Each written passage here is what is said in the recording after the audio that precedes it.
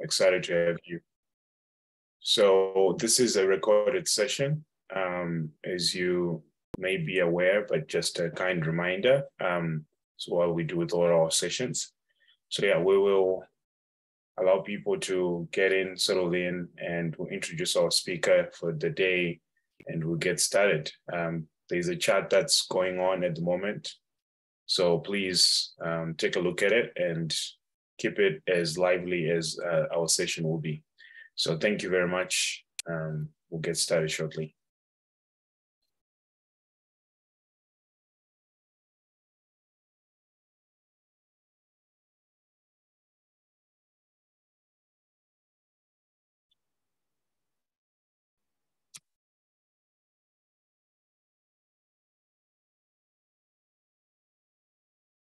We are very excited to see people coming in from many different parts of the African continent as well as diaspora. So please let us know where you're calling in from. I myself, I am dialing in from the state of Utah, west in the United States. So it's a little early in the morning for me, which is a good thing because whatever I really do the rest of my day, whether it's not as impressive or as productive as this session, I will feel good that I've done something already. So I want to know where you're all dialing from, so please do let us know in the chat. Thank you.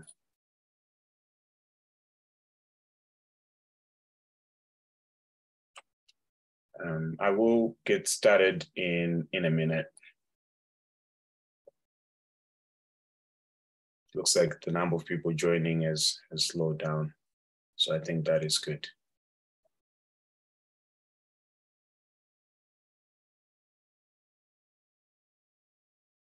I see we have Valerie from Kenya. Hi, Valerie. We've got Livana from Malawi. We've got Said from Ethiopia. We have Steve from Kenya. Olemo styling from Indiana here in the USA. We've got Jimberu from Ethiopia. This is exciting. We've Nompilo from Swaziland. So the representation is very spread out. So this is good. All right. While more people come in and they settle down, I think, yeah, the number of audience trickling in has been the same for a while. So let's get started. Thank you again for joining us on this beautiful Saturday afternoon / evening. My name is Takunda, and I am one of the founding members of Future Africa, and I'm here today to be your moderator. I have the honor of introducing our speaker for the day, Miss Hopolang Phororo, and she and we had a chance to connect this weekend. I'm excited about what's in store here. I am ready to learn a lot and ready to really have a constructive conversation with her. She is someone who has held many responsibilities in many different positions and in many different parts of the world. So I am just at all in what she has done and pretty much inspired and excited for us to hear from her. Let me just read the bio that we have for her so that we can get an appreciation of her background. However, I will say that the most important part about her story is the one that she's going to share with all of us today. All right, so she is a development practitioner. She started a career in Government of Lesotho, her mother country, in the Ministry of Agriculture, Cooperatives and Marketing. She's also worked at the Institute of Southern African Studies as a research fellow, where she did research on agriculture and social issues. And at the United Nations Development Program, UNDP, the Office of the Residence Coordinator as the National Program Officer. Ms. Phororo has also worked 4 years as a researcher at the Namibian Economic Policy Research Unit, NEPRU, where she undertook research on HIV and AIDS, socioeconomic and agricultural topics. She has worked for 15 years at the International Labour Organization, starting off as a distant work focal point officer and youth employment specialist in the regional office for Africa. And she has worked her way up being the deputy director for the Salaam Country Office. Hopolang has also published several working papers and selected articles and chapters in books that talk about HIV and AIDS, youth empowerment, and agriculture marketing related topics. She's very passionate about women empowerment and youth, and runs coaching programs and advocates against gender-based violence. Her other interests include traveling, running, reading, and writing. And she is an author of an inspirational book titled Joy Comes in the Morning. She holds a master's degree in agricultural economics from the University of Illinois at Urbana-Champaign in the United States. And she's currently the International Labour Organization, ILO Director for Country Office for Zimbabwe and Namibia. So welcome, Hopolang. It's such a pleasure to have you today. Thank you for taking your time to speak with us young people and have a very constructive conversation with us that's ahead.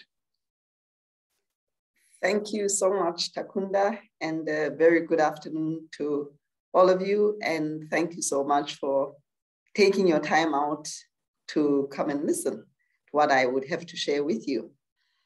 And yeah, it's really a privilege. It gives me joy to come and join the Future Africa group and just, be able to share some reflections. I don't have all the answers, that I must say from the onset, but this is supposed to be a conversation. So I'm also interested in just having the conversation with you folks. So maybe just to start off, and yes, Takunda has said a lot about me, what I've accomplished, et cetera. But yesterday when we had a conversation with him, I said, you know what, I don't just want to have a formal, or let me say, come out as a stiff-necked UN bureaucrat. I just want you guys to, know that once upon a time, I was exactly like you guys, and, here I am today. So maybe just to start off by saying, why am I passionate about youth employment? And as I mentioned, once upon a time, I was like a lot of you, probably wanting to study. I see some of you, are continuing with your studies. Others of you are working. And so I also had those aspirations as well. And of course, aspiring for a better life. And, then said, okay, what is it that I really, really want to do? And of course, in some instances, many things. But ultimately, I realized for me what was a starting point was that I needed to know myself. I wanted to know me. And I guess what was the reason why I wanted to know who I was, why I wanted to also appreciate me, knowing that I have to live with me for the rest of my life, was really then the background where I was a victim of childhood sexual abuse. And Joy Comes in the Morning, I think really basically tells my journey as to how I overcame. And in that process, learned a lot about myself and became self-aware of who I was and really started asking big questions as to what did I want to accomplish. And I didn't just want to pass through this earth as, a person who was here once upon a time, and that was the end of that. So that's where I really started now asking many, many questions.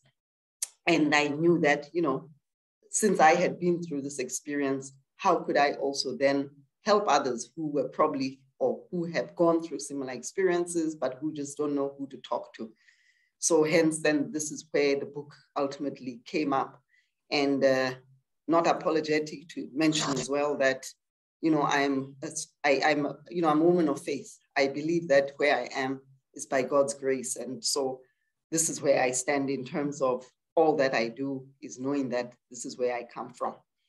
So I then, started then saying, okay, how could I make a difference? So I remember I was at the ILO, and this was in 2005, and I was then taking up the portfolio of youth employment. And when I took it up, then there was going to be a big, big conference on youth employment, and I met one young lady there. And before I knew it, then I had started up, a platform where young women could talk about, issues, etc. And this is what then I continue to do in all the countries where I've worked. And ultimately then registered a charity called Daughters Destined for Purpose. And really 2 main objectives of it was really to mentor, coach young women. Ultimately, we are also talking about young men as well, because we also feel that they also need the coaching. And then the second part of it was just raising awareness around gender-based violence and targeting specifically teenagers through a poetry competition, which we've been having for the past 6 years. We are going the 7th year now. So that's what I do part-time when I'm, over the weekends, etc. And then full-time job is as ILO Director. But the 2 come together at some place, because in this office, in the workspace, you will always find there are young people who need coaching. And so then that automatically comes out as a result of my passion for just seeing us young people, or young people generally moving ahead in life. So that is where my background, where I'm coming from, and why so much interest in this topic. So when I received this invitation, Teranya wrote to me and asked, and I said, yeah, okay.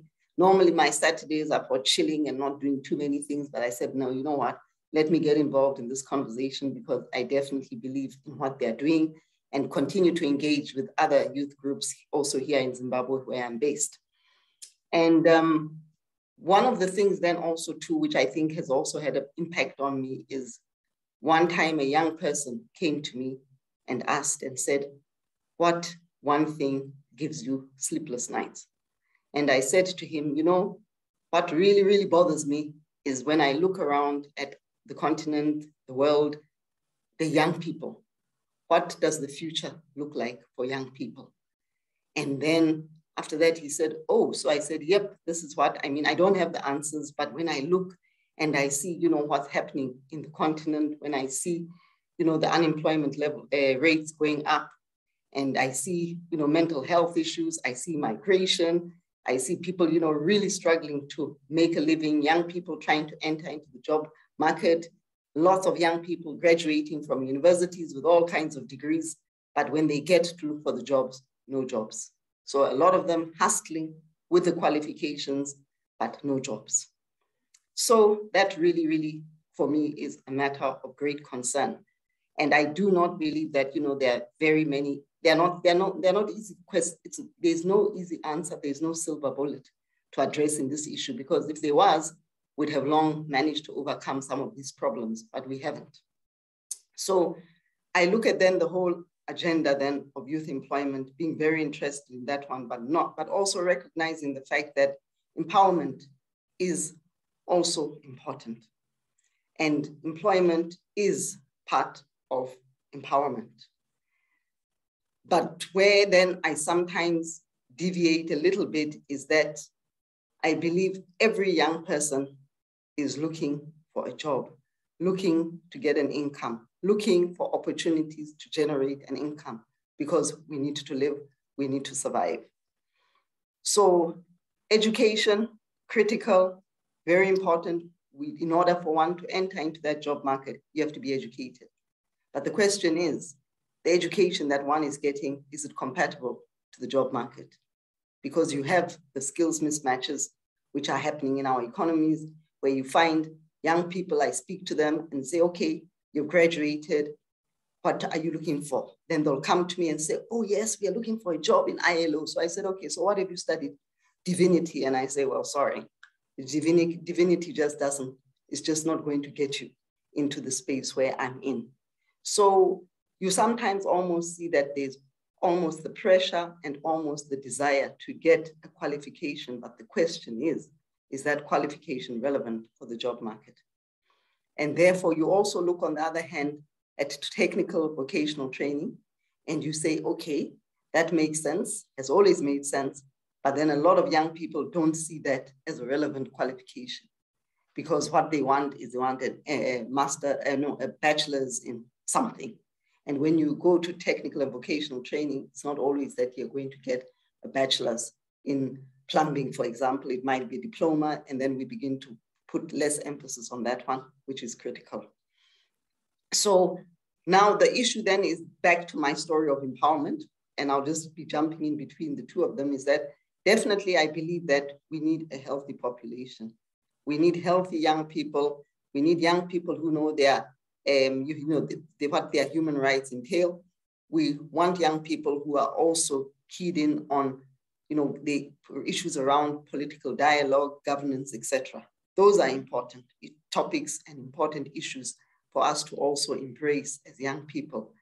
But at the end of the day, let's face it, what we are looking for are income opportunities. We want to earn some form of an income because we need to pay the bills, as Takunda told me yesterday. And so that is critical. Yeah. So the point is then, how do we bring these various aspects together? And I mean, working for one of the specialized agencies of the UN, which is the ILO, you look then at other agencies such as the UNFPAs, which are looking at these issues, which are also very, very critical in terms then of how do we manage the dynamics. But at the end of the day, we need the money. And that's why then for me, I believe then sitting where I'm sitting is that employment is a priority. Employment is critical, critical, critical. But I'm not saying we throw away the other aspects of empowerment. That's also very, very critical. Education is critical. So I'm not saying that we get rid of them, but I'm just saying ultimately, we need to know where the jobs, or how can we make sure that an economy is able to generate these jobs. So what also too, I would like to also just highlight a little bit, I think, are some of the facts around employment, because I think it's important at the onset too that I just give you an insight of what it looks like. And many of these highlights, which I'm going to give to you, I would like to tell you that they are coming out of a study which the ILO has undertaken, or some work which ILO has undertaken, which is the Global Employment Trends for Youth 2022, Investing in Transforming Futures for Young People. And the report was released on the 11th of August. So if you would like to have a copy of it, you just have to go to the ILO website and you'll find it there. So what it is just that, what, as I say, I highlight is global youth employment declined by 34 million between 2019 and 2020. However, this employment loss has translated mainly into the fact that a lot of young people, or a lot of people, left the labor market. And that, of course, was a result of what we were all affected by, which was the COVID pandemic. And so the COVID pandemic, what it did is it exacerbated the numerous labor market challenges, especially those which were faced by young people, because we know that in companies is that young people tend to have less experience. They might be the last ones to be recruited. And hence, when something like COVID happens, they're the first ones out the door. And therefore, then that means then it becomes extremely difficult to search and secure jobs. So this is what happened. I mean, it just didn't affect young people. It affected the entire world. Lots of companies closed down. A lot of jobs were lost. But at the end of the day, the young people always take the greatest hit. And so it also resulted in a lot of young people who are neither now in employment or in education or in training. So there are some who have become discouraged, who have lost hope. And even when we look at some of the research that has been undertaken, you find that a lot of the young people, teenagers, for example, dropped out of schools, got pregnant, etc. So the question is, even with those ones who are teens, have dropped out, got pregnant, no longer in school, what does the future look like for them? For me, it looks pretty bleak, because it means that they will now be relegated to jobs where they are underpaid and where the skill set is really, really very low, unless there are deliberate efforts to bring them back into the education systems. So the unemployment rates vary from region to region. And Africa has an unemployment rate, according to the trends or the document that I've mentioned, is that we are talking about 12.7%. But of course, that masks many, many youths who have withdrawn or who left the labor market. And therefore, that's what the figures say. But I think if we went into each country, we would find that there are a lot more underemployment young people who who cannot afford not to do something. So they are counted as being employed, and yet they are really, really underemployed and not really making much of an income. So we find that, over one in 5 young people in Africa were not in employment, education, or training in 2020, and this trend has been deteriorating as a result of the shocks of the COVID-19. Then, of course, if I talked about other regions, you'd find that the Arab states have the highest unemployment rates among young people throughout the whole world. And many of them, of course, then are particularly young women. So that's in a nutshell of what it looks like, in terms of the employment rates. Yes. But then what also? Yes, Hopolang. Yes. I wanted to go back to your point that you were mentioning around the data that's reported around young people that are underemployed and young people that are not employed. Tricia in the audience was asking how much should we believe around that? Is the data accurate? How much level of confidence should we have? Because it looks like on the ground, there are more young people that are unemployed. And to your point, you mentioned underemployed and just seem to make the cut. So what's your opinion? What's your perspective on the data and the actual reality on the ground? Okay, thanks for that question. And yes, the point is that the data is accurate. And why it's accurate, it's because of the measure or the methodology that is being utilized. And I'm not going to go into the technicalities of it because ILO also supports, governments, the national statistical boards or authorities in determining these figures. But what it is just that if you are doing a survey or a census, what it is that you're looking at a person who is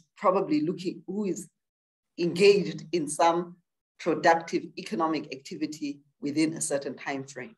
So you might find someone who is probably selling tomatoes, and that person, according to the methodology, is employed.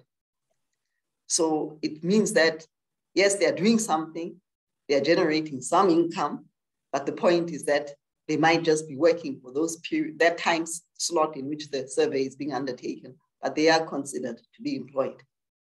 So that's, I think, where the figures come from. And of course, as ILO, we've had so many questions and so much, let me say, doubt about these figures that, oh no, ILO, this methodology of yours does not make sense. It doesn't take the realities on the ground into consideration. And you find that sometimes that's what the whole session ends up becoming, just about the figures. And I'm just saying to us that that's what the figures say. But at the end of the day, we appreciate that these people might be doing something. But there are a lot of people, especially when we look at the continent, you find that they're in the informal economy. And when they're in the informal economy, you find that as a result, they are not fully productive.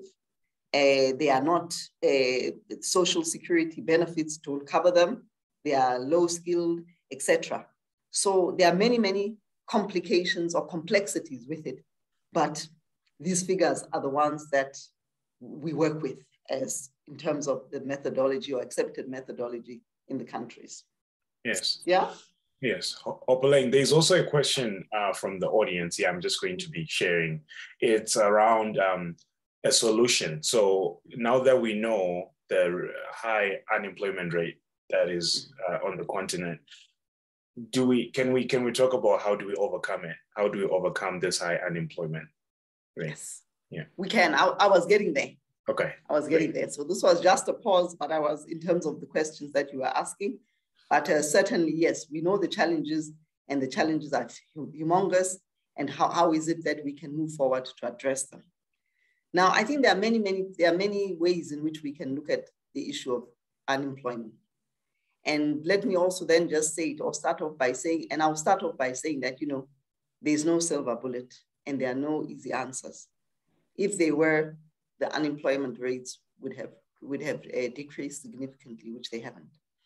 So one of the things which I think needs to be addressed is this skills mismatch. How do we have skills that are relevant for the job market? And when we look at that, then we are looking at sectors, for example, the green the green economy. We are looking at the blue economy. We're looking at the orange economy, which is the creatives and all. And you're looking at the digital the digital economy.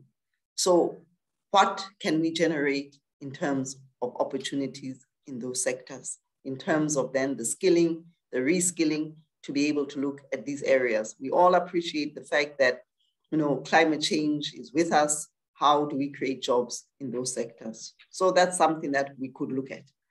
Now, the other thing too, which I think we could all of us agree, is that most of our economies are not performing well.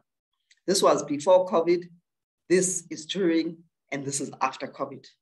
Then you have other situations, Ukraine, Russia war, and there are many other situations why we are not doing well, the corruptions, etc.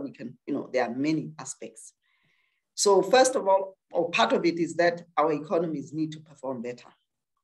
And the problem with our economies is that we have lots of structural problems. We need structural transformation. We need to move from lower to higher productivity sectors and economic activity. And because for most of our economies right now we're very much commodity dependent, and therefore our economic production does not take us or include enough higher value added sectors. So this is something that we need to look at as our different countries. Then of course, another point to which I think which I've also observed is that many young people graduating from universities with all kinds of qualifications, all kinds of skills, but they're not able to be absorbed. The question is, where are the jobs? Which sectors are the jobs? And those are the ones which I'm trying to say, or which I've mentioned that we need to look at. But in order for us to find jobs in those sectors, first of all, we need to get our economy to perform well. We also then need to also be able to look at our policy frameworks as well, because some of our policy frameworks are not compatible and not consistent with job creation opportunities for either women or either young people, etc. Then we also do need to have that, we have to look at also, gender responsive, comprehensive national employment policies.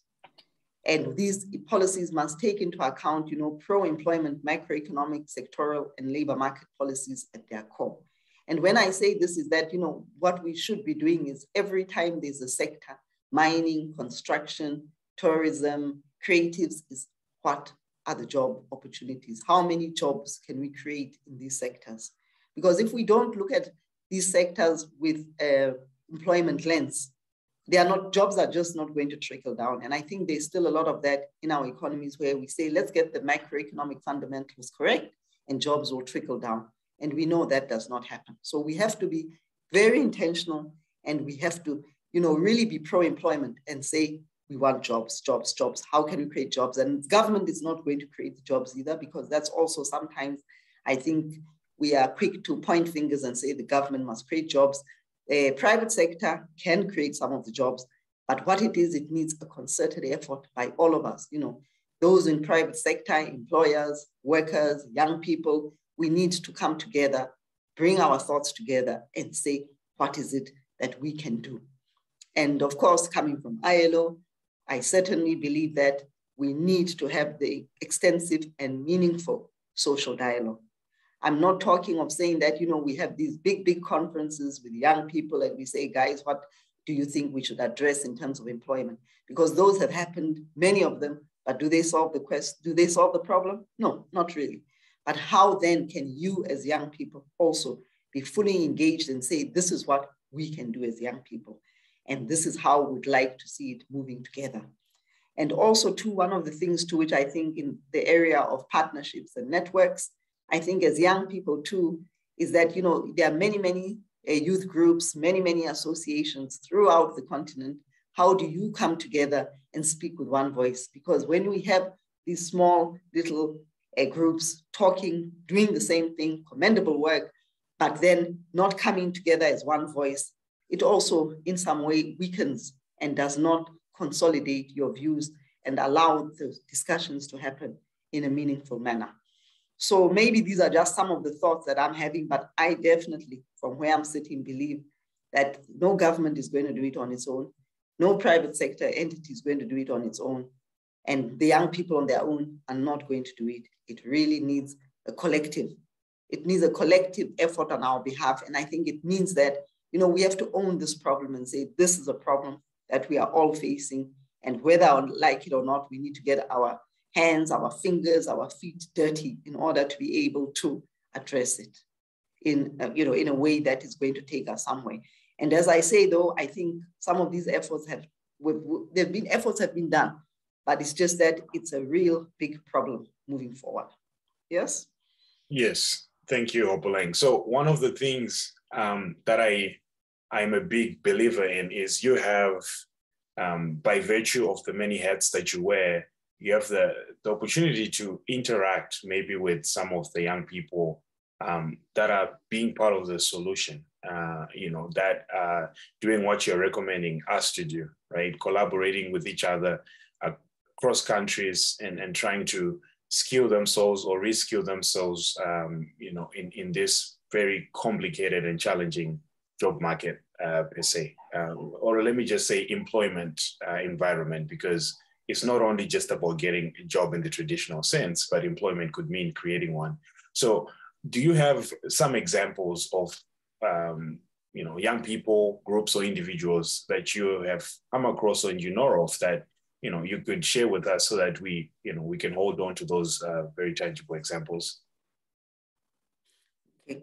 So, yes. So, I think the point is that, for example, I think what you guys are doing in terms of, the fellowships that you are offering, I think is a brilliant way to already start, because I think you raise awareness and you are touching on a number of issues and we're having this discussion. So I think those type of entities are good. Zimbabwe here, for example, the ones which at least I've worked with closely are called The Space.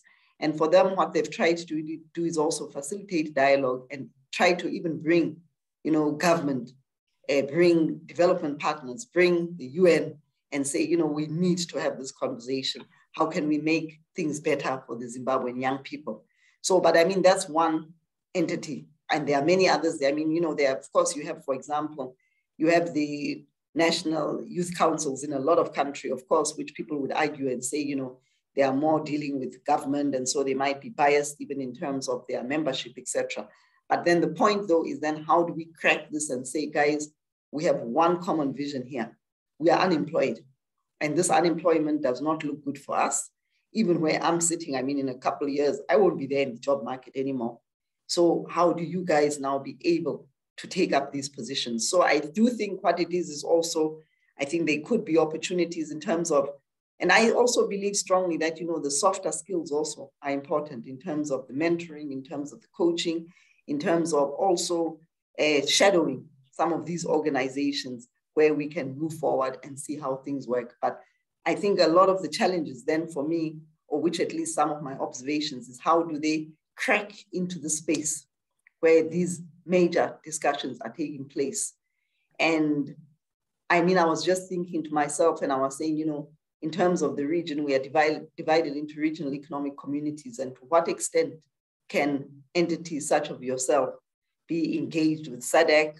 And not only the SADCs, the AUs, they're also, I think we have to engage at many, many different levels. Yeah, I don't think there's one specific door which is going to give us those opportunities, but at every single level, how do we engage as young people and keep on saying the same message over and over and over again without getting tired? Because sometimes in order for us to win any battle, you have to just keep on saying the same thing all the time and not get tired. Yeah? Yeah. Sounds like we just have to have an activist approach where we advocate for what we need, and we should not back down or not think or expect it to be handed over to us. We need to fight for it in every shape and form. Yes. Absolutely. Yes. All right. So, Hopolang, I think you might be in favor for us maybe to see if there are any questions in the audience at the moment. Yes.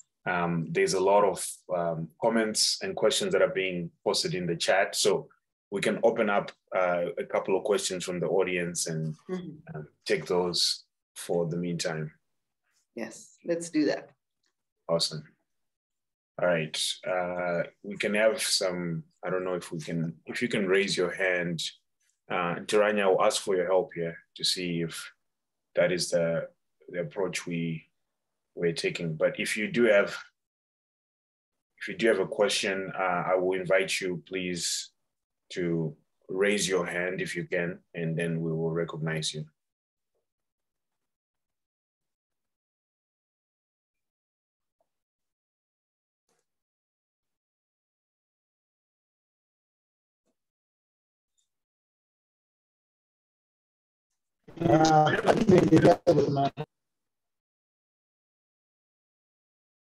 Amanya, yes, please go on and repeat your question.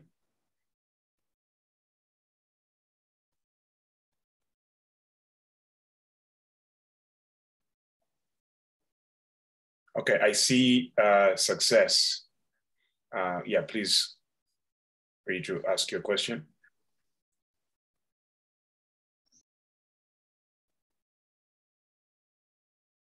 Can we have success and then say it? Yeah. Hello? Yes, we can hear you. All right. Thank you for the opportunity given me to be part of this wonderful occasion. And my name is Sussex Jr. And I'm from Liberia. I'm also a second member of the Sussex Africa A Foundation. We are involved in helping bringing all the little children from the grassroots. So my question has to do with the unemployment rate. I listened to the speaker and she spoke very attentively and she spoke very well and she was mostly based on the unemployment rate. So I want to know how are some mechanisms we need to put in place to overcome the unemployment rate for now. Thank you.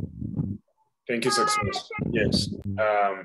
So Hopolang, I don't know if you caught up the question, but I'm more than happy to try and rephrase what I caught. Were you able to understand it?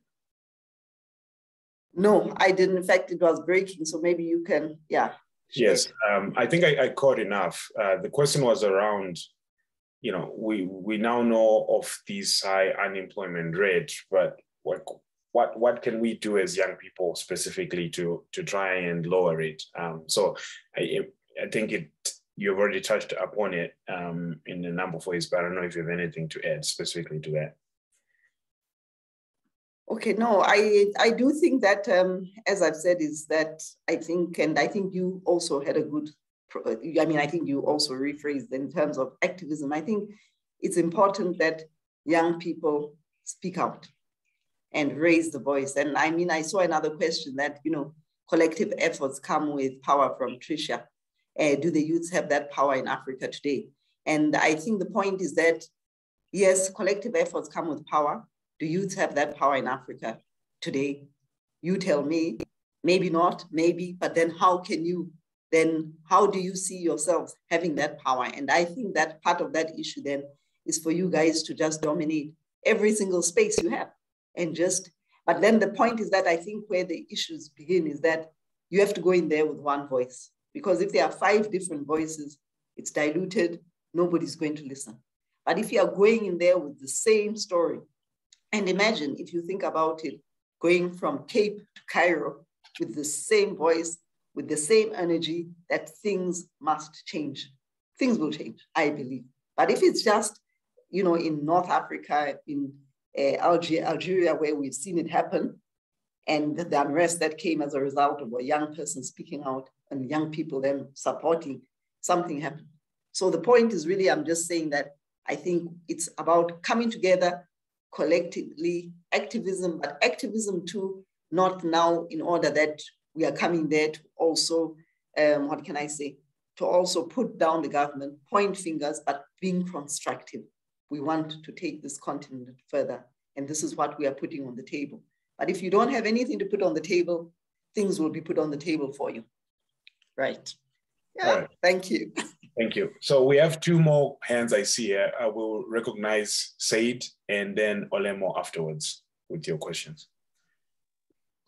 Okay.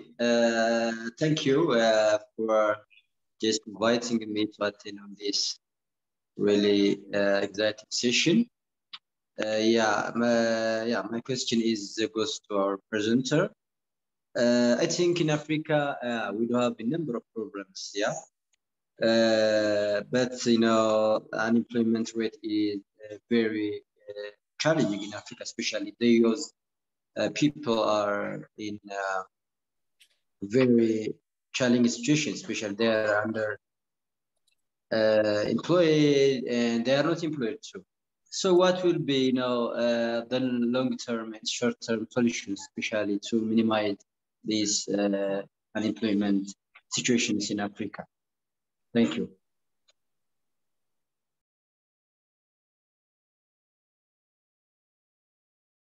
Okay, Takunda, I guess I can just take up that one, right? Maybe let's get Olemo and Tricia to also ask questions, and maybe you can just take all of them.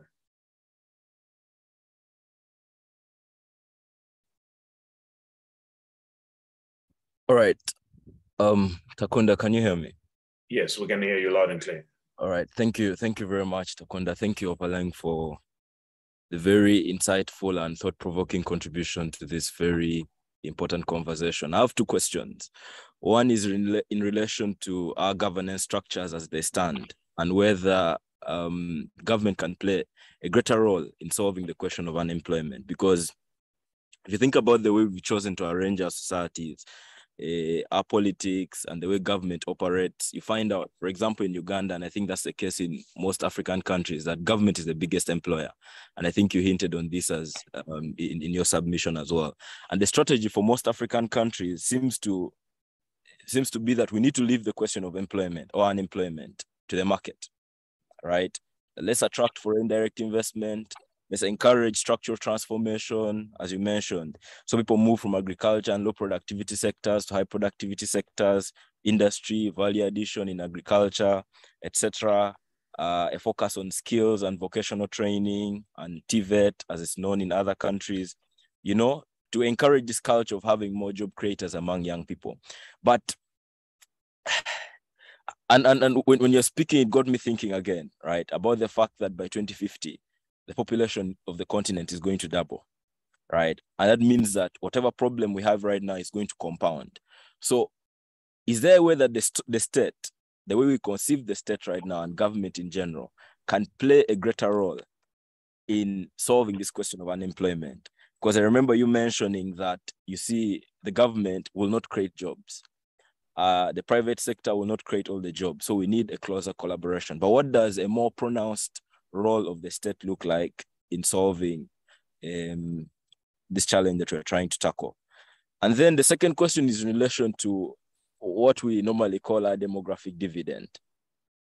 That we have a very young continent, we have people with a lot of potential. What is the approach? And this is drawing on your experience as well. How do we harness this demographic dividend? What does it take? Because I think in most conversations around the matter, you realize that it might be a ticking time bomb, right? As opposed to an opportunity for the continent. So what does it take for us to harness the youthful energy and the youthfulness of the continent at present? Okay, so yeah, I'm going to retract all my words that we'll have a lot of questions for, but like, for the interest that she actually remembers all of them, let's stop here and then give you a chance to respond with these ones. Then I will invite the others in the next couple of minutes. Yeah. Okay, so thank you so very much from the questions from the two speakers, Said and I forget the name of the second speaker. Olemo. Okay, Olemo, yeah. So thank you very much for these important questions. And what I think is important to put on the table is that as UN, as other development partners, working of course closely with government, is many programs we have done. We have done programs like, for example, here in Zimbabwe, enterprise development programs with young people, looking at the green economy and looking at, training, for example, for economic opportunities in the rural areas. And I mean, I can go on and on and on. So throughout the continent, many, many programs addressing young people, young people's needs. And the point though, with a lot of these programs is that they are small scale. So they will probably contribute or probably show us that, you know, that employment opportunities can be created. So they can be pilots, but then when it comes to then upscaling, I think then that, you know, becomes, sometimes we find that it's, you know, there's a bit of a bottleneck as we try to move to upscale them. So the point though is that how then, where we have these good programs going on, how do we upscale them to actually then be able to address the concerns of young people? So that's a big question, which we also, as you know, the UN, together with our government partners, we ask ourselves, how can we upscale these programs? So I would like to also say that there's a lot which is being done, but the point is upscaling. And as Said says, is that, you know, we can do a lot of these programs in the short run, but at the end of the day, what we want is we want long-term sustainable programs. And again, too, as you can appreciate, is that as UN development partners, is that the funding to which you give has got a cap, it's got a limit. There's a place where now domestic financing has to play a role. And so that's also, I think, part of then the issue is when we are looking at our interventions, how then do we ensure that they are mainstreamed into the national development plans, programs of the governments going forward? So this is why then I still emphasize that there needs to be that collaboration in terms of planning these documents, in terms of implementing these programs, in terms of also then bringing the relevant stakeholders and partners around the table to be able to address these issues. And this then also comes to the second question from Ulema, or well, the first question from Ulema is that, you know, the government structures, how can governments play a better role? I think when each partner knows what their specific responsibilities are, I think we can become more effective. Yeah, and government, as I say, they don't create jobs. Government, I think, creates the enabling, not I think, it does create the enabling environment for jobs to be created. So even as I say, then when policies are being developed, to what extent are those policies being looked at in terms of pro-employment? Then you have to then bring the private sector, who are the ones who have the resources, to say, okay, you guys are the ones who are employing. Now, what it is in terms of the plan for this country going forward, we want to invest more in the orange economy. How can you guys play a role in then the job creation? So it really does need, I think, a concerted effort and intentional. I think everything that I'm saying here, I think it has to be intentional. And I think sometimes, yes, partners have been involved, but not to the full extent that they should have been involved, yeah? And then also too, I think your other question was the demographic dividend. Yes, the demographic dividend is a reality and populations are going to double. And if we don't find solutions, these solutions will continue with us into the next few years. So the point is, I think what it is that in order for us to harness this potential is, I think, then saying that you guys are the ones who should be giving us some of the answers, yeah? And I think some of it is that, as I said, is that, and not only, I mean, there is a genuine interest for you young people to be involved in these discussions, but sometimes we also, as partners, are not intentional in bringing you on board. And sometimes we think that we might have the answers when we actually don't. So that whole thing around youth engagement, I think we need to do it better. But for me, is what I think is important is that in that engagement, we need to hear from you as to how you, so you guys are asking me questions, but I'm also asking you the questions. Is how do you guys think you can make a difference in this youth employment equation? Yeah. Awesome, Hopolang. Just to zero down on your point around policy-based solutions to try and address unemployment. What are some examples, if you're involved in any, or you can point us towards looking at some examples of policy-based solutions to address unemployment? In your capacity as director of the ILO, what are some efforts perhaps that you're involved in trying to improve policies around how young people are employed, in the various sectors from agriculture, logistics, manufacturing, technology, arts and culture, all of them? Like, are there any examples you can give us? Okay. So as ILO, I think one of the big ones which we work on is the national employment policies. because we feel that, if you have a national employment policy, is that you are appreciating, because, okay, let me put it this way. Let me put it in the sense that most of our countries, you have a Ministry of Labor with either employment creation or with either employment services or whatever the title might be. So there's one ministry there. And sometimes the problem with that too is that all the other ministries say, you know what, we are not, this employment thing, it's not for my ministry. Like Ministry of Tourism will say, no, employment, not my ministry. We have the Ministry of Employment. Already that's a problem, because it means now that everything you do is that, once the word employment comes out, it's always thrown to the Ministry of Labor, Ministry of Employment.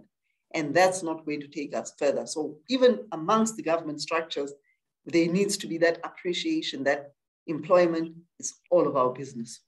Whether it's the Ministry of Mines, whether it's Ministry of Energy, whether it's the Ministry of Tourism, whether it's the Ministry of Lands, Agriculture, employment needs to be embedded in that. So in developing the employment policy then is to then try to bring together an intersectorial ministerial committee, for example, to say that you are all come and let's have a discussion. But before that, then I think you have to have the capacity building in order to raise the awareness, the appreciation for the issue, because we assume that people might understand even within the government structures on this employment creation agenda, but not many do. So we have to then bring them on board and say, you need to sit around the table. And that's, I think, what someone put it in the points here, is that is a mindset thing as well, I think, is that if we are going to want to understand the employment equation, the employment issues, we need that sensitization, we need the awareness to be able to understand exactly what we're trying to do. So once you have the employment policy, and we have developed a number of employment policies in the past, but I think the issue now is to say, how do we also make sure it's gender responsive? How do we also make sure that, we are looking at it through employment lenses? And once then you have that policy, which then covers the other sector ministries, then they have that appreciation and begin to say, what, this is important. So in other countries, next level too is that where you see now the president or, prime minister also recognizing that this employment issue is important, and they are also championing it and making lots of noise about it, not just token, but actually putting resources to it. Then I believe we begin to see at least a bit of, we begin to see a bit of change happening moving forward.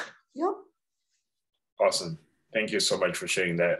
It's exciting to hear, like, to your point, how you are involved as ILO in like the national employment policy focus that you shared. That I think we're all very enlightened to hear that.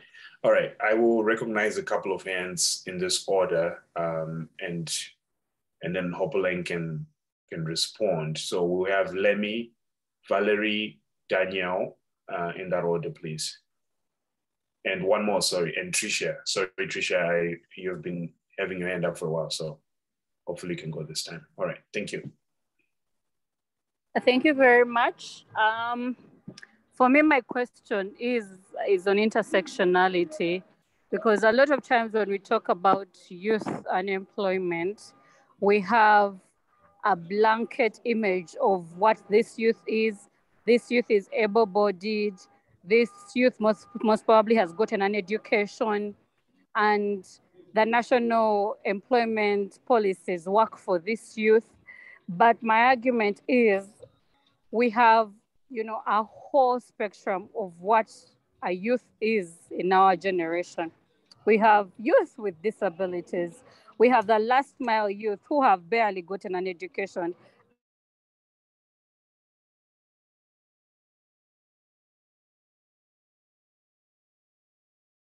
And that is that looking at things from a spectrum of not, and so in itself, ourselves back in planning, how do we bring every other youth to this table? And like I asked earlier on, even digital platforms, the opportunities in the digital spaces, most probably there are last mile youths that won't be able to access them or even achieve anything beyond just empowerment at the grassroots. How do we bring such a youth to the table? Because when we have these conversations, I always remember what this person wouldn't be able to get, and yet they would benefit to have their agency realized. So how do we intersection when we speak about issues of unemployment? When we advocate for employment, how do we intersection for the youth, for the last mile youth, for youth with disabilities? That's my question. It's on intersectionality and unemployment. Thank you.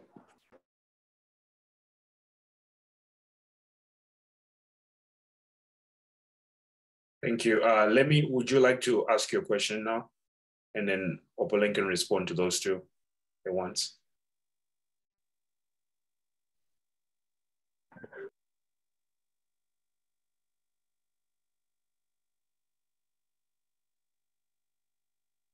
Hello, Lemmy. Okay, looks like there's some technical difficulties. Let me recognize Valerie. Thank you, Takunda. Good to see all of you, and thank you so much for the insightful discussion that our able speaker has spoken. So with regards to the aspect of solving employment, I would like to know what are some of the regional policies that are in place, either by ILO or other similar employment-related bodies that seek to solve unemployment by opening up the labor market in Africa, because Africa is such an understated economy, such that we have 52 states and there are various forms of economy, from the creative economy of acting and music in Nigeria, to tourism in East Africa, and so much more. So what are the policies that are in place to ensure that, you know, there's free movement of labor and resources from one country to another? Because I personally feel like that will be such a great way to solve unemployment, as opposed to just thinking of, you know, majority of young people feel like when they get to go to the US or to European countries, there are better opportunities for them. But I feel like having regional and homegrown solutions to the challenges of unemployment can really make the labor economy to be more stronger. So what are some of the policies that are in place to ensure that is you know, sorted? Thank you. Thank you, Valerie. Yes, Hopolang, maybe you can respond to those two, and then we'll take more after that. Okay, thank you so much, Takunda, and thank you, Trisha, for your question, and very good question, in the sense that, as you said, is that many times we treat young people as a homogeneous group, and yet it's very, very heterogeneous. So I think part of that is that in terms of programs that we do, I think, again, being very, very targeted. Because even the same thing, I think, is when we look, many, at least experience again now and bringing on personal experience to working in the area, is that you find that we have youth employment programs. And when we do the youth employment programs, the beneficiaries which are likely to come forward are always guys. And you find then young women are underrepresented in a lot of the programs. So the question now is that, and yet in the document or in the program document, when you're developing it, it was put nicely there that, oh, it's going to address, you know, gender inequalities, etc. But when you get now to the actually beneficiaries implementation, you find that, you know, the young women are underrepresented. And part of that then is also an appreciation of understanding why it was the case that you did not manage to attract the young women. And sometimes what our programs have shown is that the young women are sometimes involved in, you know, the life cycle. Probably in the rural areas, you have a program, and then you are going to have training, for example, and she's not able to participate in the training because it's taking place at a time where probably breastfeeding or looking after a baby, etc. So again, you need very, very targeted programs. You need to be inclusive in all the programs that you're doing, is to say that you do need to target those who are living with disabilities, HIV/AIDS, vulnerable, young people, etc. So that's one way to address it. But on the other hand, too, as you said now, in some of these conversations, how do you also involve this intersectionality of, you know, young people? And again, I think it's being very deliberate that this program will not go forward until you are also having representatives from these other groups. So it's something which definitely is not, you can't take it for granted that it's just going to happen, but we have to be intentional in it. And in the same way, in terms of this dialogue, which I say we have to have, which is inclusive, we have to be able to reach out to the other underrepresented groups. And another point too is that also, how do you use structures at the local level? You know, in terms of, a lot of our countries are talking about devolution, but even if devolution is taking time to roll out, how do you ensure that in those discussions at that level, there are entities which are representing young people also involved in the decision making? So mindset, goes back to mindset, same old doesn't work. We have to do things in a different way. And change, we know all of us, we don't like it. We'd rather work with what we are comfortable with. Even sometimes, even with development partners, when you start to say, no, we need to look at it from this angle, it's like, no, we are not, that's not what we are here for. And you have to then keep on reminding that, no, COVID changed lots of things. The situations in our countries are evolving all the time. We need other strategies. So that's how I would respond to your question. And then with Valerie, I think you asked about some of the regional policies. So I think in terms of regional policies, you must also know that obviously you have, you know, the AU as the continental, but then at every region, there are regional economic entities. So for example, where I'm sitting here in Zimbabwe, we work, of course, then with SADC. And with SADC, then trying to say what are the policies that at that regional level, which either talk to youth employment, for example, you talk about migration, is how do we then crack all this migration, not migration, but how do we also allow for the free movement of people? So how then are we going to capitalize? How then are we going to take advantage of some of these policies? We have the African Continental Free Trade Agreement right now. To what extent are young people engaged in discussions around that as well? What does trade look like across the region? Young people, where do we factor? I don't know. But then I think these are where we need to find out how we can get ourselves on those seats as well. And also too, as I might also, before I finish here, is to say also too, you know, as ILO, we work with employers organizations, we work with workers organizations. Now, I mean, people can say that, okay, these are membership-based organizations, but we find that young people don't sit on these platforms. And they don't sit on these platforms, maybe because you don't see the benefits. But again, it goes back to Takunda's point, activism.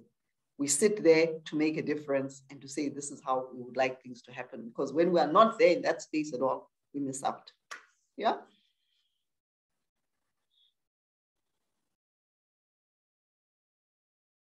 Thank you, Hopolang. Okay, I will also recognize two other hands that I notice here.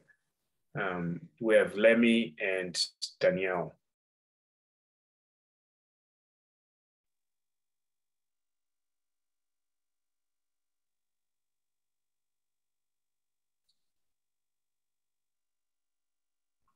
Okay, Lemmy, I can see you're unmuted, but I don't think we can hear you. So please feel free to type your question in the chat, and then I will be happy to make sure Hopolang sees it. Danielle.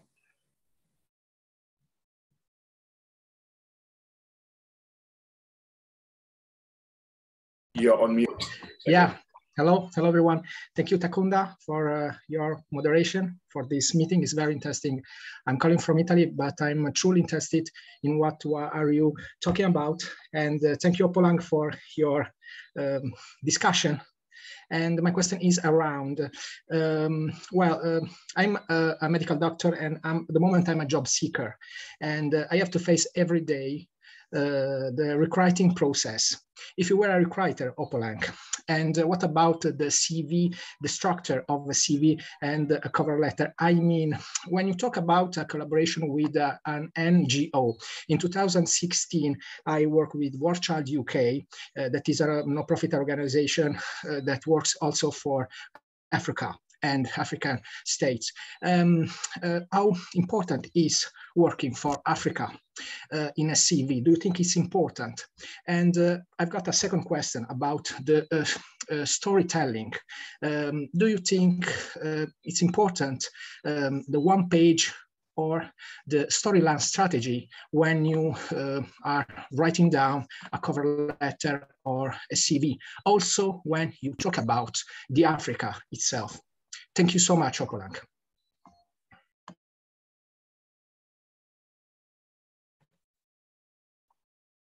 Takunda, would you like me to respond to that? Let me give you Lemi's question as well, and then you can maybe tackle two of them. So Lemi is asking, are there stories, failure or success from generations before us we can learn from as far as tackling the unemployment challenge?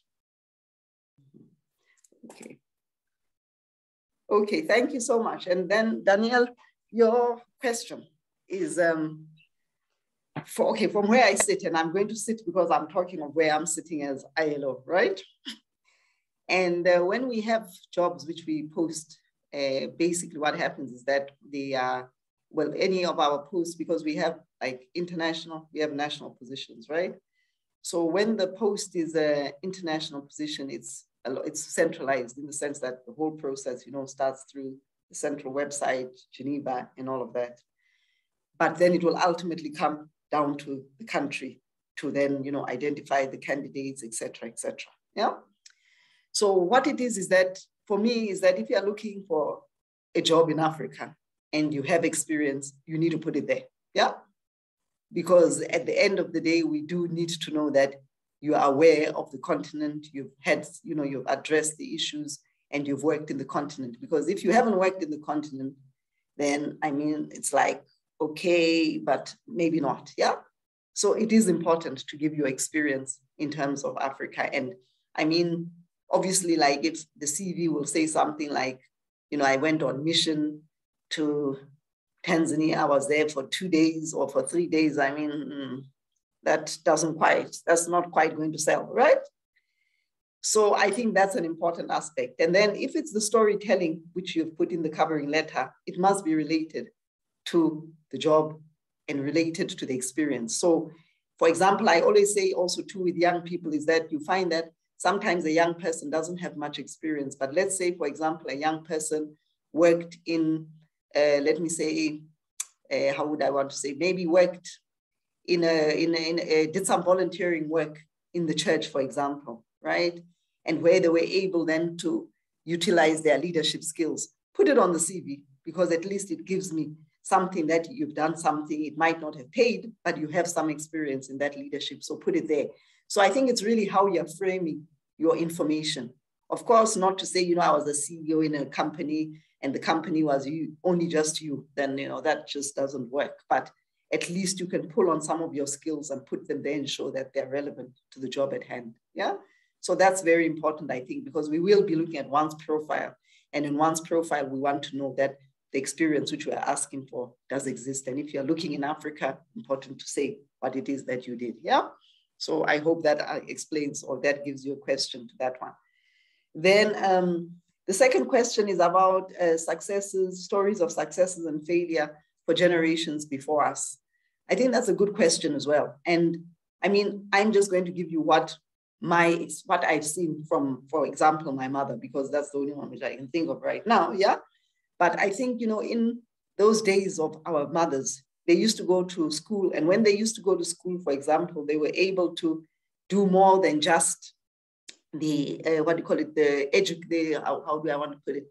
Is that, when you are training, for example, to be a nurse, because that's what my mother trained for. But she tells me that, they were doing cooking, they were doing sewing, they were doing baking, they were doing all of those other things as well. And I think those other skills as well, which we don't do now, because now when we go to school, it's just strictly, your books and your, we just do the technical stuff. Like when I did, my first degree, it was really just, the marketing courses, the finance courses, accounting, but not the practicals. But then what I see is that someone like my mother is, even if she does not have that nursing, she's able to bounce into something else because she has that skill in terms of baking, cooking, And she can then even utilize that to generate an income.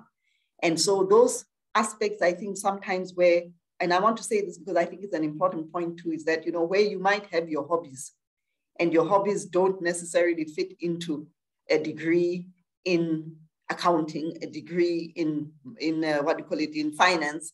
But let's say you love cooking, you love baking. I mean, that can be turned into a job, and you can make money from that if you really, really love it. Yeah.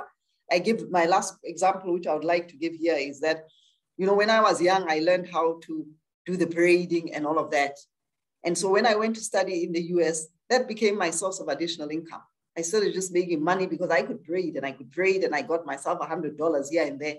And that really helped. And even now I could say, let me go into that field if I wanted to, but hey, I can only do so much. Yeah. Thank you, Hopolang. You know, in our generation, we like to say what you just described is we need to learn how to hustle. You know, hustling is it's a necessity. Being able to turn, like you said, your hobbies and even commercialize them, right? Not just thinking not just doing those things for pleasure, but even how can I, you know, provide those services to others. So I think that's an easy and an exciting point to bring up. Thank you. All right, there are some questions that I will share with you that people have asked in the chat so that we can take a step at them. Godwin was going back to our point around the national employment policies. His question was, how do we bridge the gap between policy formulation and implementation? Now that we know that there are national employment policies that do exist, but how do we bridge that gap between formulation and implementation? And the other question is from Jemberu, who says, I'm a clinical midwife in the rural area, in a rural area in Ethiopia. The care at this level is not well organized. How can we enhance maternity care service as a whole in Africa?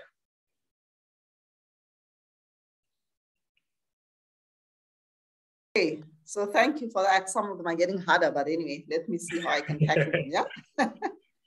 You're doing a good job. You're doing a good job so far. So I think the audience is increasing the level of difficulty for you. Okay, so thank you so much with Goodwin's question. Now, Goodwin, you ask a very good question. And what one often hears is that Africa is not, how can I put it? Africa has a whole number of policies. Yeah, so coming up with policies is not an issue, but the point is how do we implement them? Yeah.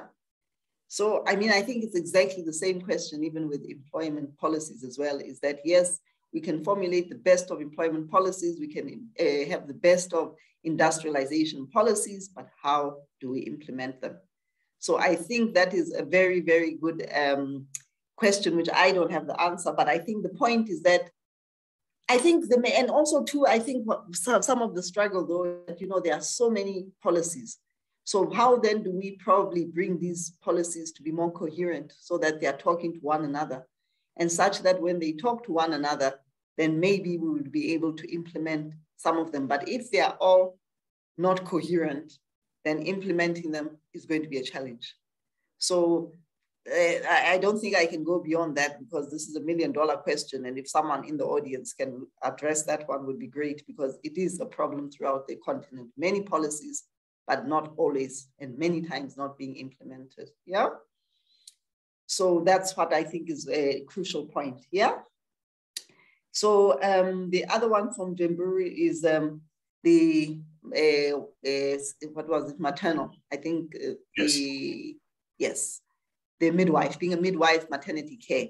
Now, I think this is part of another issue as well. And maybe also let me say that I think the sector where you are is a great sector. And I think what we have seen is that this is one of the sectors where there's great potential of job opportunities, the care sector. But as we know that the care sector many times is under budgeted in many of our countries, or the resources are not necessarily going to the needs of where they should be going in terms of, the health infrastructure, et cetera. So that's a big one in terms of what you have said. How can we then enhance maternity care? That's another good question. And I would believe then, at this, and this is where then there's that peer pressure by the various countries at the AU levels, regional economic community levels, as to how do we increase our health budgets. But you can increase the health budget, but if the money doesn't go to where it's targeted, we'll still have this example as well. So I think also too is maybe also community engagement in the maternity care services and private sector. Maybe those are the other options that can be done, but we do know that, the basics, health, education, belong, are under the government purview. But of course, I think our governments too are getting stretched with demographic dividends, populations. So I think we have to think through as to what can be done in this area. But definitely, I think it's, I appreciate you raising it, but that's what it is, Thank you, Hopolang.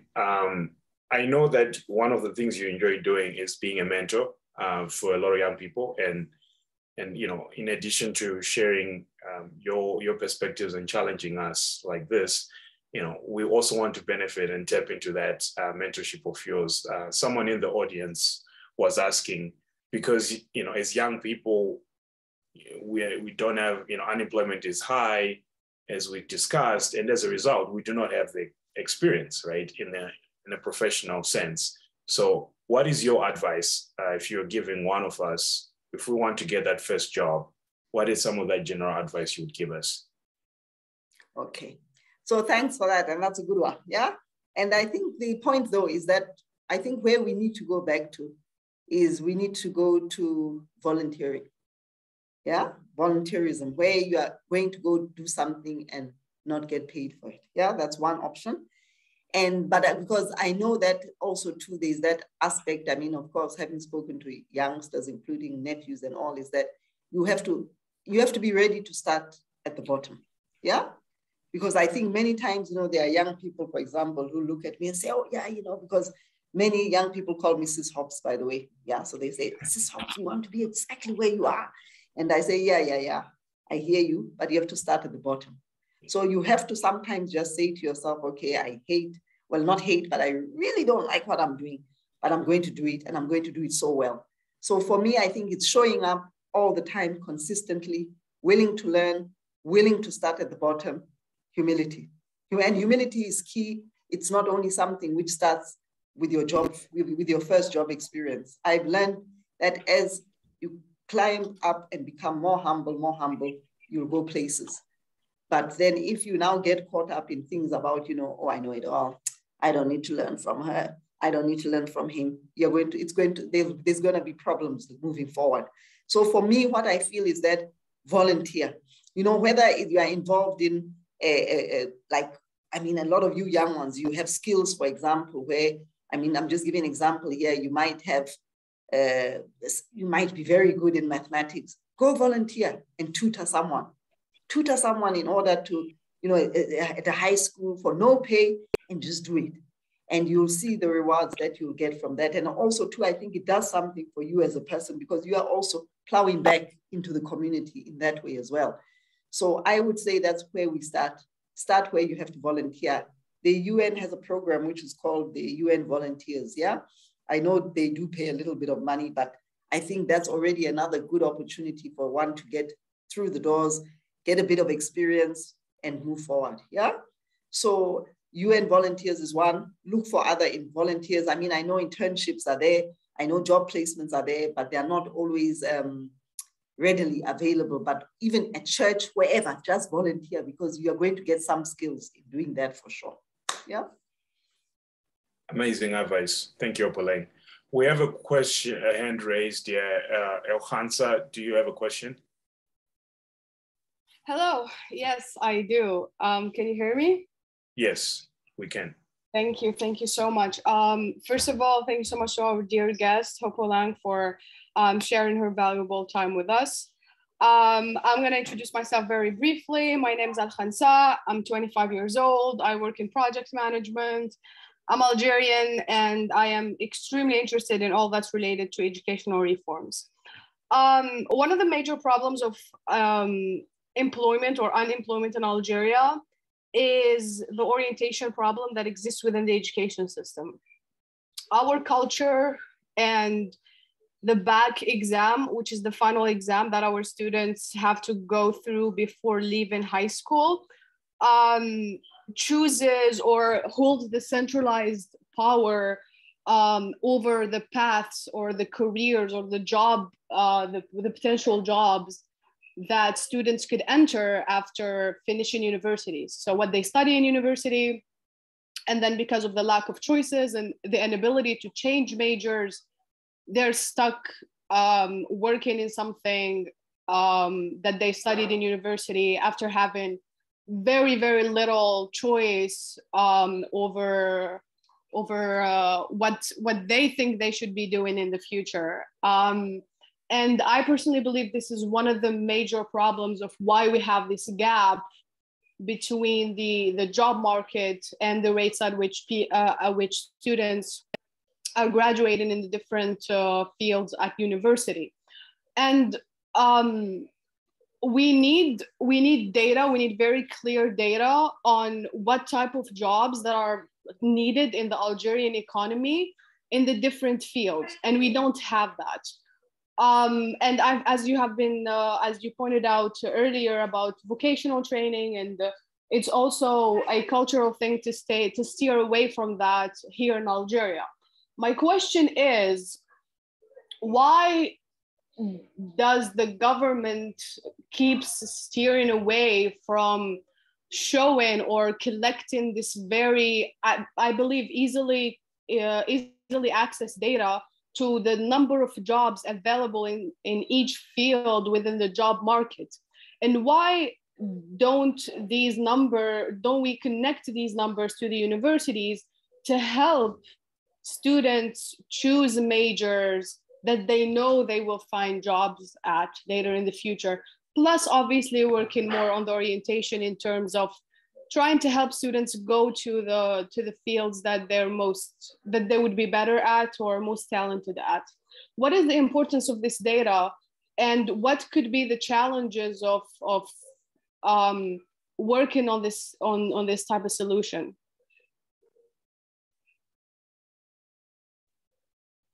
I hope that was clear.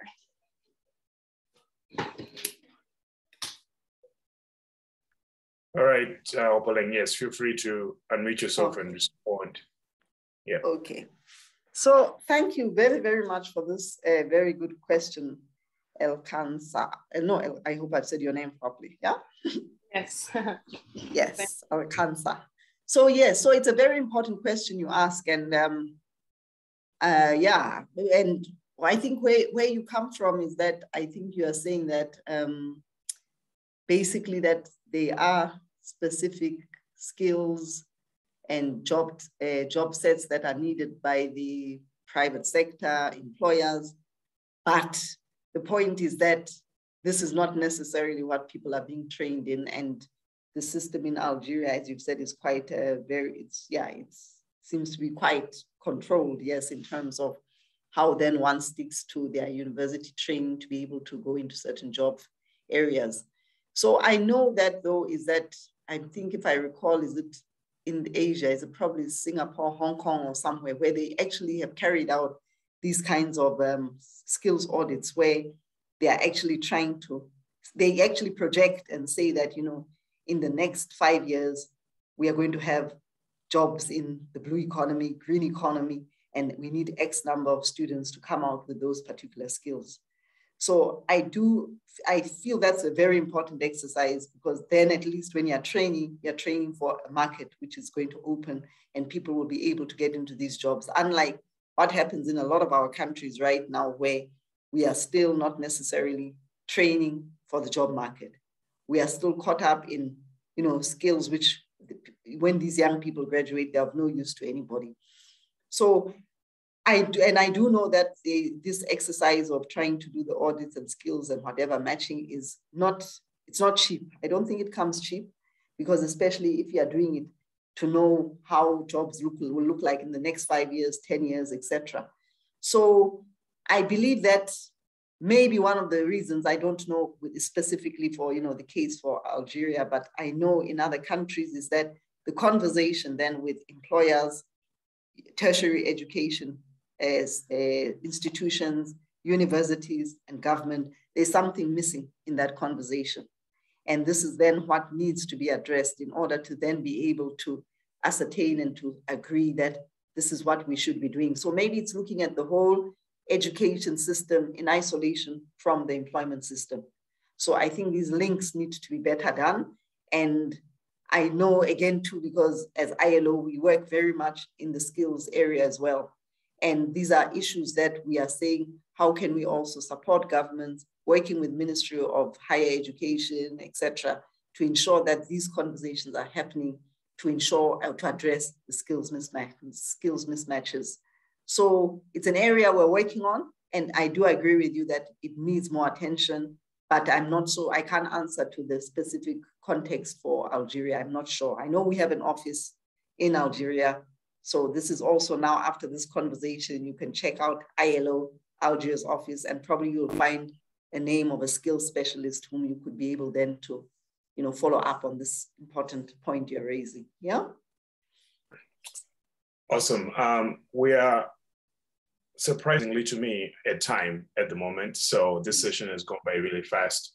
Before we wrap up, Hopolang, I want to give you an opportunity to give us, a call to action. You and I spoke, we don't just want this to be a conversation that doesn't necessarily get packaged as action. So maybe you can give us some parting words around, the topic and the session with that. Okay, so, but Takunda, I do see someone with a hand raised. Is it Chola? Dina? Yes, Chola, do you mind maybe quickly asking your question? Yes, thank you very much. I was getting sad that I would miss the moment, but thank you so much, Ms. Hopolang. I'm a teacher, and I'm a Chola Dina from Uganda. So I posed a question that the mismatch in skills that is common among the youth is also a reflection of the quality of education that we get. And at the peak of all the education journey we undergo, we still have to look around for qualifications to put ourselves together and fit the available opportunities that come our way. But as an educator, I'm asking, how can the school systems be better prepared to produce employable people? Must we wait for the higher institutions to take on this role, or can we actually start involving the children from a very young stage so that by the time they reach the higher institutions, they are better prepared? And then secondly, what's the available approach to under-remuneration of the youth in today's workspaces? Many times the young people already settle for less because yes, the opportunities are few and few people are willing to take them in. So they end up being underpaid and doing really cumbersome workloads and all that. Thank you so much. Yeah. Okay, so thank you. And very good questions you are bringing up, Dina or Achola, yeah, whichever one you prefer to go with, yes. So yes, I do agree with you that what is coming out of our education systems too is also, we begin to question, because as you said, is what you put into or sow into someone's life is likely going to either reap good benefits or no benefits at the end of the day. So I do think that the discussions around career, around employment opportunities should start quite young, actually. And one of the things which I think you know, and I was also even mentioning yesterday to Takunda, is that where I am today is not something that I thought of when I was, doing university. I didn't think I would ever end up, as a director in the ILO. No, that was not it. So I think the point is that from young ages, maybe we have to then, rather than doing it at a later stage in people's lives, is, having those job fairs, having that career counseling. So those are skills which I think we need to have more of, because you find that I think in the developing countries, they have a lot more of the career counseling. They have also too those issues of job fairs and just exposing young people to careers very young, rather than doing it when one is already finished uni and you're looking for your first job. So I think that's how we could change that one, is actually begin to integrate some of these things from a very young age as well, and not just leave it to high school, but even do it before, because this is when then you can get someone who says, you know, I want to be a plumber. And you don't say, oh, plumber, what are you going to do with that? But you actually say, okay, how do we help this person to actually get that qualification, because it's needed, and make sure that, you know, it's done very well. Like I do believe they do it like that in Germany with, you know, they're big on that, yeah, on vocational training and education. And your second point too, about being underpaid. Yes, I do hear you loud and clear. That's what exactly happens. But I think the whole thing of underpaying too is that it's an issue where, if now I wanted to talk to the other dimension, which is on harassment, on discrimination, you'd find that even sometimes, just because of the mere fact that you are a woman, you're paid much less than a man. So there's those gender gaps as well in the salaries as well, which need to be addressed. And I believe then, in terms of young people, sometimes, yes, your work is undervalued, your work is then underpaid. So I believe, though, in your journey of moving up career-wise, I think one has to then sometimes, you know, sometimes, yeah, I'm going to be a little bit outrageous here, but sometimes too is that when you know you're being taken advantage of, the honorable thing then is either to try to negotiate or you step out. Yeah, because the point is that when you sit there and you continue to know that you're giving this company everything and they are not valuing you, then at some point you have to also then say, you know what, I'm out of here, it's not working. And someone else will pick you because of your hard work. So I believe that there's a season for being low paid, but then there's a season for you then to say, no, not anymore, I'm out of here, yeah? And not then to just remain confined and restricted in that space because you need to make your ends meet. Yeah, so I think, so I think at the end of the day, what I'm probably saying, and this is probably bringing me to my last few points here, is that we've talked about the fact that, you know, not all of us are going to enter into the formal work streams of government, right? Or probably even being employed by companies. Some of us are going to have to create jobs, right? And I think where you create jobs, I think you have to then take what could be your hobbies and things you're passionate about, but being very innovative.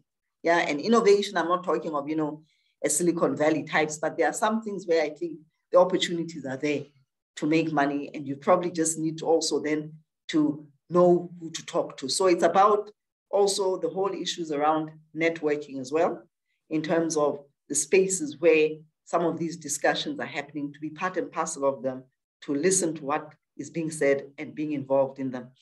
That's one. Second one too is, I think then, you know, with as I mentioned to start off with, and this is where I'm calling you to action too, because this is part of what I'm saying here, is that other similar entities like yourself, how can you guys come together? How can you rally around a cause and become, you know, those young people whom we want to see something changing, we want to see something being done differently.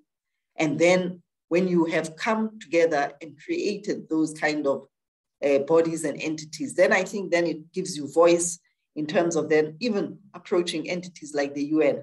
We are coming here, we're representing youth from North Africa, South Africa, West Africa, East Africa, Central Africa. This is our combined agenda. We have a following of 10,000 young people. I mean, someone's going to listen to you, right? So I think that's part of what it is then. And then, of course, too, I believe that, yeah, you guys just keep making noise. Yeah, keep making noise. Yeah, let your voices be heard. Get involved in whatever platforms you can find yourself to be able to be echoing the same things at all times, and don't get tired, because there's a time for getting tired, and when you get tired, that's the end of it. Or there's a time of just wanting your voices to be heard. Yeah. So that's what I really just want to say to all of you, is that just look there. I mean, I don't think I'm the only one here who's, you know, interested in youth employment. I think there are many other Hopolangs around. I think those are the ones to whom we have to try to, you know, touch base with them. And what Future Africa is doing is great. It's, I think, opening the doors for you guys to meet such, you know, people who could be able then to talk to your cause and take issues forward. Yeah. Fantastic. Thank you, Hopolang. Are we allowed to start calling you Sis Hops now? Sure, you can call me Sis Hops. Yeah. Thank you. I'm very excited to be joining that group. So, you know, without further ado, since you're already over, we'd like to extend you a very, very warm thank you. And, you know, we're really grateful for you taking the time. I think this was a very rich conversation that only time is cutting short. Otherwise, we would have gone on. But, you know, you left us with a lot of great questions. You gave us a lot of great insights. And we will definitely be in touch. And, you know, you and I will connect and then make sure that our audience as well, should they like to connect, we can make sure that information is taken care of. For everybody else on this call, this is, you know, is the end of this month's forum. And we have our next one on November 5. So please stay tuned to that. If you'd like to just get in touch with us for any reasons, our email address is info@futureafrica.net. That's info@futureafrica.net. So please feel free to reach out to us. Let us know, you know, your thoughts, your comments, feedback, etc. But yeah, this is the end of this month's forum on employment versus empowerment. So thank you, Sis Hops, for taking your time, and have a good rest of your weekend. Thank you so much to all of you. And I appreciate all your questions and just the dialogue that has happened. So thank you. And Takunda, thank you for doing a great job with facilitating the session. Teranya, thank you for reaching out. And all of you, thank you. And may you guys have a good day, and please keep employment on your radar screens. Thank you. Thank you very much. Yes.